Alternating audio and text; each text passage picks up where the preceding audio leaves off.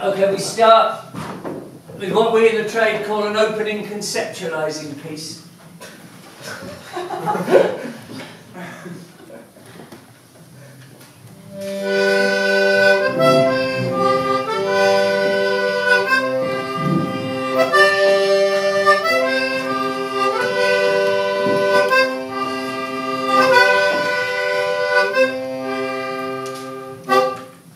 Mum wore the trousers in our house. And what trousers? Vast buff land girl corduroys, against which her buttocks strained with playful mystery, like a gift-wrapped moon. Dad channeled his displaced maleness elsewhere. At the top of our loft ladder, in the cobweb recesses of our attic, he built himself an empire. He fashioned a kingdom of papier-mâché hills and fuse-wire trees, of resin lakes and cardboard villages through which double-O-scale Hornby trains rattled his tiny dreams to destinations of the imagination.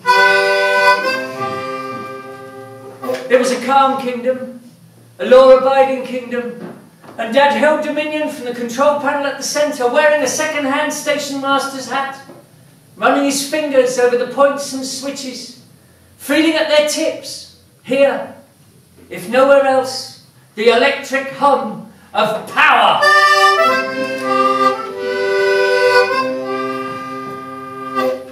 And on it went, day after day, week after week, month after month. Those little trains always running dead on time beneath the endless summer sunset of a 40-watt Woolworths attic bulb. Until one day something happened. Exactly what we never knew. Perhaps a Friday night fight in one of the little cardboard pubs.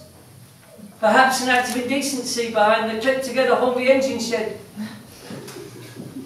Whatever it was, the law-abiding tranquility had been shattered by an act of social deviance.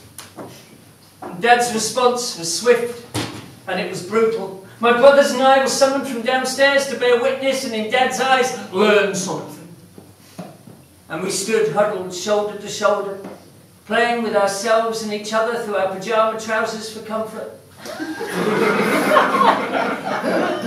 As Dad raged against his fallen Eden, with a swagger stick whittled from the thigh bone of a conscientious objector, he drove the tiny 176 scale plastic inhabitants from out of their tiny little houses, so they gathered in terrified huddles in streets and parks and village squares, as above them their God thundered in his heaven, a demented Benzodrine Gulliver waging war on the ungrateful little bastards of a Lilliput that had betrayed him.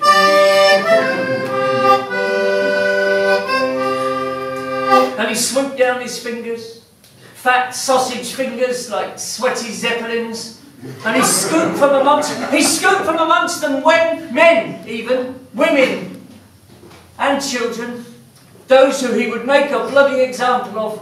And then he marched them to the top of the nearest papier-mâché hill, and there, without trial, without ceremony, and without mercy, he strung them up. He strung them up from fish-wire nooses hanging from the fuse-wire trees, and then taking a packet of swan vestas from beneath his second-hand station master's hat, he struck a match, which he held aloft, where it blazed in the sky like a terrible comet, before he swooped it down beneath the twitching crotch of one of his little plastic victims, and with an evil hiss, a curl of thick black smoke twisted upwards against the endless, pitiless sunset of that 40-watt attic bulb.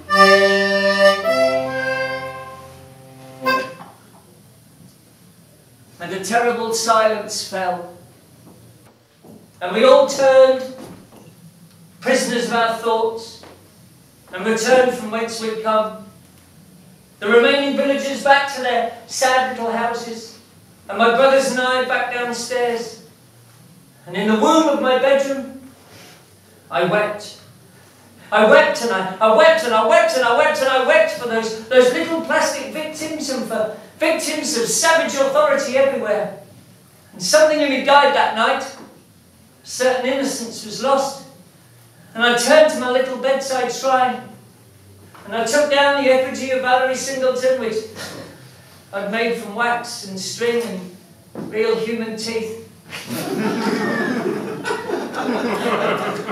And in my hot, angry hands, I remodeled it into an effigy of Mick Jones from The Clash. And then I slept. I slept, and I slept, and I slept. And when I awoke, I was an anarchist.